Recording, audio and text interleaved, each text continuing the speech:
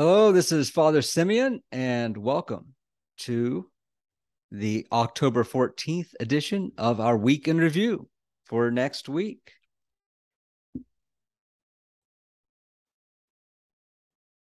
So, the first thing we're going to talk about is the Sunday of the Seventh Ecumenical Council coming up this Sunday. Now, the Seventh Ecumenical Council was the last of the seven councils.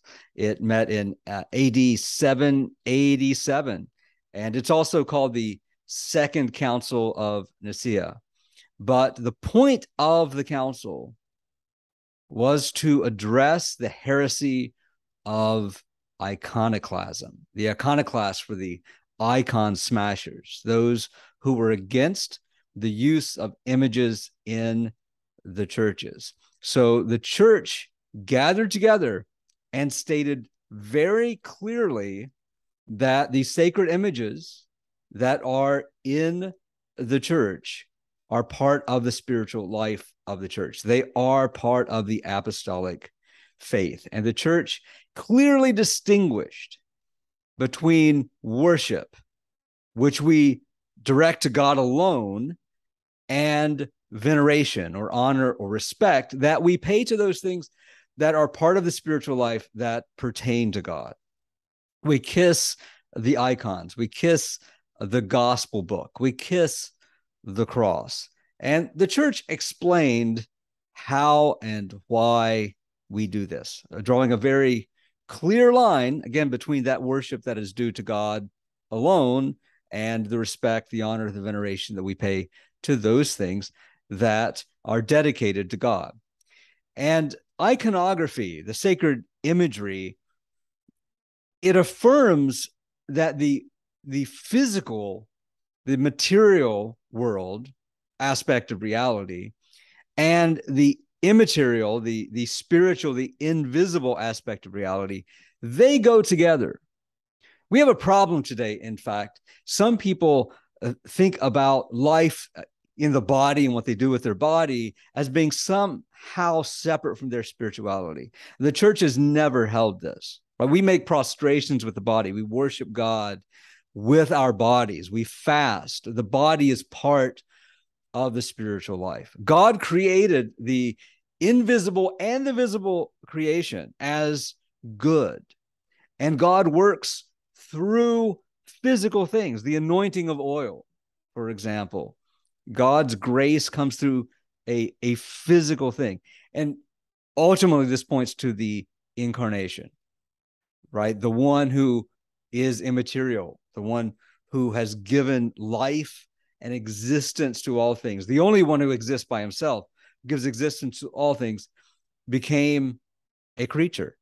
The uncreated creator, without any change to his divine nature, became a human being, became one of us. This is the spiritual and the physical united, divinity and humanity united, the uncreated and the created united in the incarnation. And this is connected to our iconography. In the Old Testament,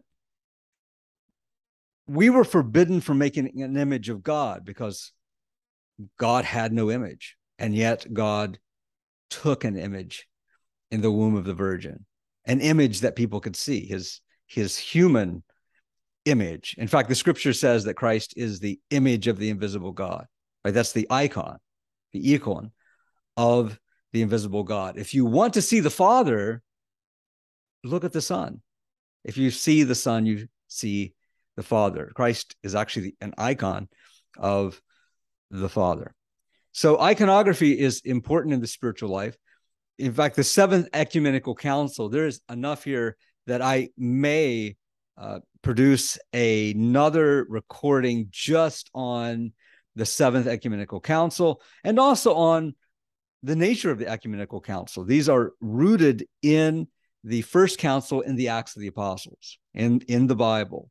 So talking about what an ecumenical council is, what did an ecumenical council do, and specifically the Seventh Ecumenical Council, that is worth its own recording. I don't want to keep this video too long. I want to keep it short. So I do want to mention that our iconography may be related in style to ancient Egyptian funeral portraits or mummy portraits. So if you're interested in the iconographic style, there are many different styles that have developed depending on really different cultures and times, although there's a continuity. Iconography must correctly express the apostolic, unchanging theology of the church.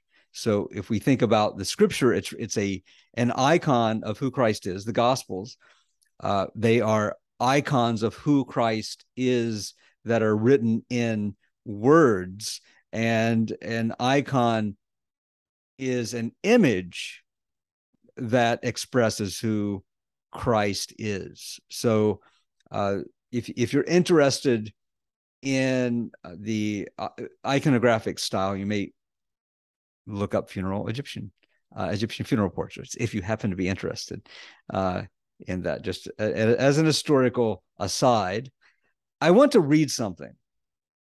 This is from a book called Praying with Icons by Jim Forrest. And it's a brief story about a Protestant friend named Hans, who had been a teacher in a university, and an experience that he had with icons. I want to read this.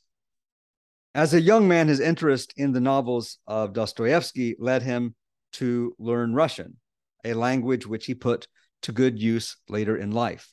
During the Cold War, when he would occasionally travel to Russia on behalf of the International Fellowship of Reconciliation.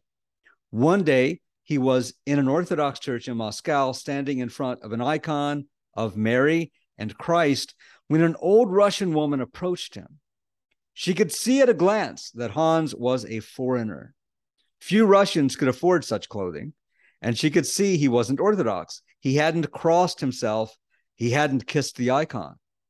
He was looking at it as one might look at a painting in a museum. Where do you come from? She asked. Holland, Hans replied. Oh, yes, Holland. And are there believers, as Russians refer to Christians, in Holland? Yes, most people in Holland belong to a church. He could see the doubt in her face. She began to cross-examine him. Are you also? And you also are a believer? Yes, in fact, I teach theology at the university. And people in Holland, they go to church on Sunday? Yes, most people go to church. We have churches in every town and village. And they believe in the Father, Son, and Holy Spirit. She crossed herself as she said the words. Oh, yes, Hans assured her. But the doubt in her face increased. Why had he not crossed himself? Then she looked at the icon and asked, and do you love the Mother of God? Now Hans was at a loss and stood for a moment in silence. Good Calvinist that he was, he could hardly say yes. Then he said, I have great respect for her. Such a pity, she replied in a pained voice, but I will pray for you. Immediately she crossed herself, kissed the icon, and stood before it in prayer. Do you know, Hans told me, from that day, I have loved the Mother of God. Sometimes people wonder about iconography. How do we understand iconography? And much is written on iconography. In fact, you can read defenses of the icons from centuries back. But the way to learn how to pray with an icon is to stand before an icon and pray.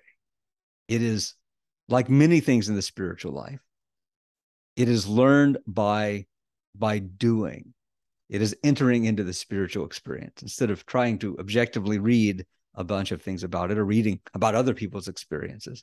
It's when we have spiritual experiences ourselves, that's how we learn. How do you learn how to pray? You pray. How do you learn when you see an icon, not to see this picture, but to sense the presence of the person that it represents. When Orthodox believers look at an icon of Christ, we can appreciate the fineness of the quality of the painting. But when we look at an icon of Christ to pray, we are looking at the one it represents with our hearts. We're praying to the prototype. We're praying to Christ himself. When we kiss an icon of Christ, we're not kissing paint and wood. We're not that's not where our love is going anyway. We're kissing the painted wood, but it's just paint and wood. We are giving love, showing an act of devotion and of worship to Christ himself. We kiss an icon of a saint, we are showing love and respect to a spiritual ancestor, one who showed forth the love of Christ because of Christ's presence within them. We're giving that honor and respect to the person that it represents. When someone kisses my hand as a priest, it's not because they like me individually, but it's a way of reverencing the apostles and the apostolic authority that has been passed down. So there's a little story about icons. I could say a lot about icons.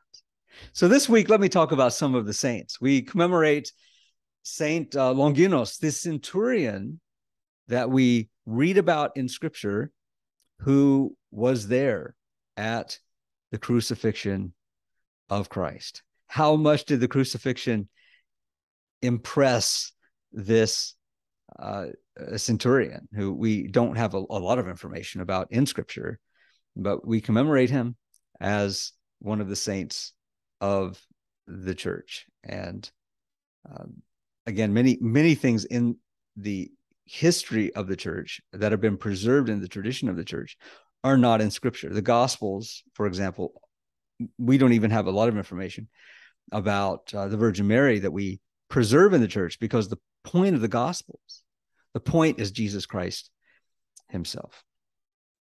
But it's beautiful to have more information about some of the people we see in Scripture that has been preserved in the history of the church. We commemorate also St. Gall, or Galen, the Enlightener of Switzerland, who was born in Ireland and became a monk, went to a monastery school, and then became a monk. And with St. Columbanus, traveled as part of this missionary effort to mainland Europe, and is known for his desire for solitude and prayer as well as for his preaching. That's a great combination to have, the inner silence and to be able to express the love of God to draw people into that peace. And he reposed on October 16th in 645. Some of these dates may be approximate. Sometimes we have different dates according to sources. Cosmos and Damian of Arabia we commemorate. There are 3 sets of Cosmos and Damian saints that are commemorated on different days. And these were 2 brothers.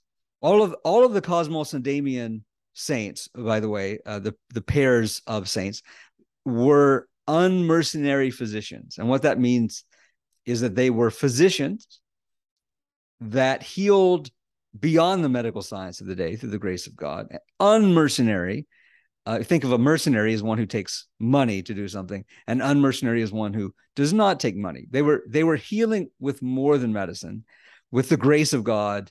Freely they have received, freely they give. Right, so they didn't take payment because it was the work of God through them that ultimately healed. And God heals through medicine. God heals outside of medicine. All of that is healing that comes from God. And they refused to renounce Christ, and they were beaten and thrown into the sea, but an angel rescued them. And as we see in the stories of other saints, they were rescued to show the power of God, and then they were martyred successfully. And they were beheaded with 3 fellow Christians. One of the, as I said, these are one of the 3 sets of unmercenaries, and the other 2 are Saints Cosmos and Damian of Asia Minor, or perhaps Mesopotamia, according to some sources, with their mother, Saint Theodota, and Saint Cosmos and Damian of Rome. So there are several as I said, sets of Cosmos and Damian unmercenary physicians. The holy apostle and evangelist Luke. So St. Luke is a physician from Antioch in Syria. So very important to those of us who are Antiochian. I already mentioned that 3 other physicians from the first century are women. I mentioned in a past episode.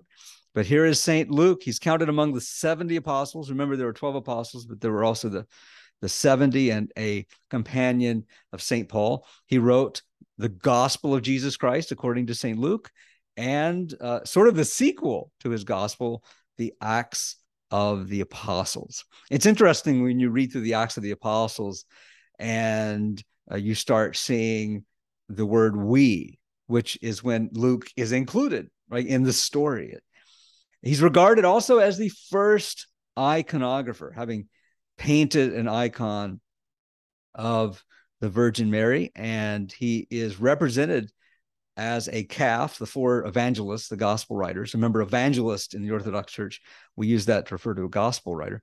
The evangelists have symbols that are animals that are that represent them, that are attached to them, and it is the calf for St. Luke for highlighting Christ's work as priest and sacrifice. And here are some icons, or we could say perhaps iconographic styles or prototypes that are attributed to St. Luke, the physician, again, regarded as the first iconographer. We also commemorate St. John of Kronstadt, the wonder worker of Kronstadt. He was an archpriest in the Russian Orthodox Church and known especially for his care of the poor. And if you are looking for a spiritual work to read, I recommend St. Silouan the Athonite, St. Sophrony of Essex, St. Porphyrios, the book Wounded by Love, but also among those spiritual texts, I would recommend My Life in Christ, the spiritual reflections of St. John of Kronstadt, who reposed in 1829. We also commemorate the great martyr Artemius of Antioch, a military general and ruler, and he served under St. Constantine the Great and Constantius, but then we have Julian the Apostate, the emperor who tried to drag the empire back into paganism. And St. Artemius is known to have stood up to Julian the Apostate for his apostasy, and he was martyred. Hilarion the Great, this great ascetic saint, born to pagan parents in Palestine near Gaza in 291. And while studying in Alexandria in Egypt, that great city of learning, he became a Christian, and he went to see St. Anthony the Great, this great ascetic. He's the great. He was one of the great ascetics who lived in the desert. Remember, the great ascetics, some of them went into the desert to live a life of solitude and prayer and repentance, and they fought spiritual battles, but they populated the desert because they went out and they became miracle workers. The grace worked through them so powerfully that it couldn't be kept silent. So they tried to leave and go out and be on their own, and people just followed them out into the desert and wanted to build huts next to them and go see them because they wanted the wisdom through the Holy Spirit and wanted the touch of grace that came through them because of their prayer and their repentance. God honors that prayer and repentance. And he had endured the assaults and temptations from the demons. This is part of the ascetic life, right? Being a monk is not an idealistic life where one might think, well, if I get married and have kids, there are all these distractions, so I am going to go live the life of the angels and become a monk, and it's going to be great. And if you live in a community, you might be living in a dorm with a bunch of other people who have come from very different backgrounds and have very different ideas, and there's struggle there.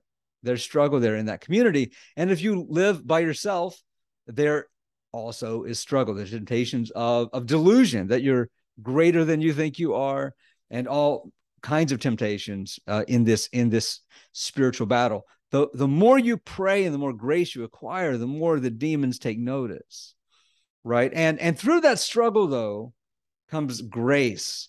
And he received the grace to cast out demons and to heal. He reposed in 371 or 372. And I want to read, as we close, something that is written by Saint Jerome in Bethlehem in 390 about Saint Hilarion. It's a saint writing about a saint. Again, Saint Jerome was in Bethlehem, and Saint Hilarion was near Gaza. One night he began to hear the wailing of infants, the bleating of flocks, the lowing of oxen, the lament of what seemed to be women, the roaring of lions, the noise of an army, and moreover, various portentous cries which made him in alarm shrink from the sound ere he had the sight. He understood that the demons were disporting themselves, and falling on his knees, he made the sign of the cross on his forehead.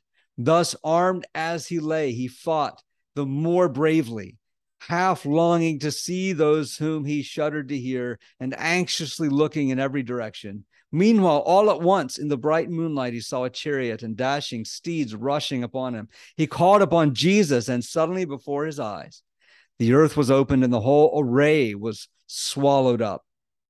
Then he said, the horse and his rider has he thrown into the sea. And some trust in chariots and some in horses, but we will triumph in the name of the Lord our God.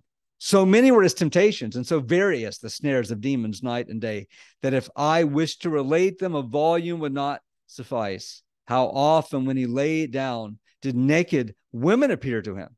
How often sumptuous feasts when he was hungry? Sometimes as he prayed, a howling wolf sprang past, or a snarling fox, and when he sang, a gladiatorial show was before him. And a man newly slain would seem to fall at his feet and ask him for burial. Once upon a time, he was praying with his head upon the ground.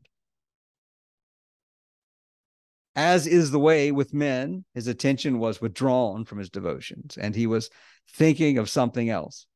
When a tormentor sprang upon his back and driving his heels into his sides and beating him across the neck with a horsewhip, cried out, "Come, why are you asleep?" Then with a loud laugh asked if he was tired and would like to have some barley. So these type of stories, these accounts, are not unusual in the life of prayer. The demons want to distract us from prayer. And for some of us, it might be something as simple as we think of something we needed to do earlier in the day that we didn't do, or something we should do now, or we forgot to turn on the washer or something. And that's enough to distract us from prayer. The demons want to distract us from prayer. So when we're praying, we need as much as we can to pray. And if we're distracted, to bring our attention back. The stronger our focus, then the greater the demons try to distract us. So this is someone who had great focus, and notice what happened. How great the distraction. For many of us, the demons don't need to do so much. I mean, in church, sometimes kids making noise distract some people, right? But as one has said, when they learn how to pray, the children won't bother them anymore. Once we learn how to have that real focus, and the Holy Spirit works in our hearts to help us. So we need to remember that the demons want to distract us, and we need to bring our focus back. Also, we need to remember humility, right? If we have experiences, we shouldn't think, oh, look how spiritual I am. I am so spiritual that the demons are after me.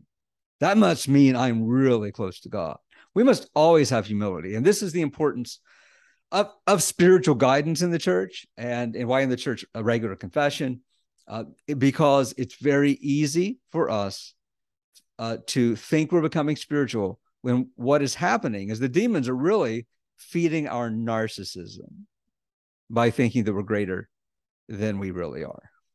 We need to have a real sober view of ourselves, because the demons can drive us to despair. They can try to tell us we're worthless. And that's not true as we're repenting and recognizing our sins, right? But it's also the demons, they can feed that pride by telling us that we're far more advanced than we really are. We need that sobriety. And in the church, we are in it together. That's why we have the priests within the church, and we have each other to keep us grounded in the spiritual life.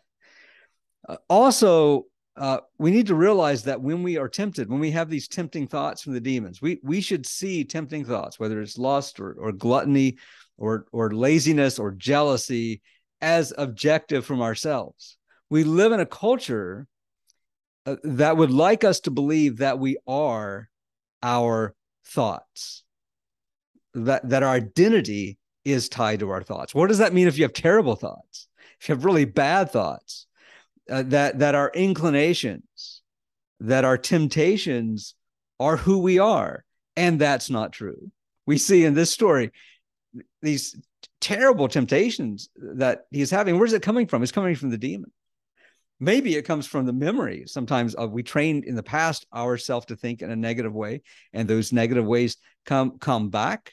But that doesn't mean that's who we are now. We have to reject those things, right? If we forgive somebody, we may be tempted with unforgiveness.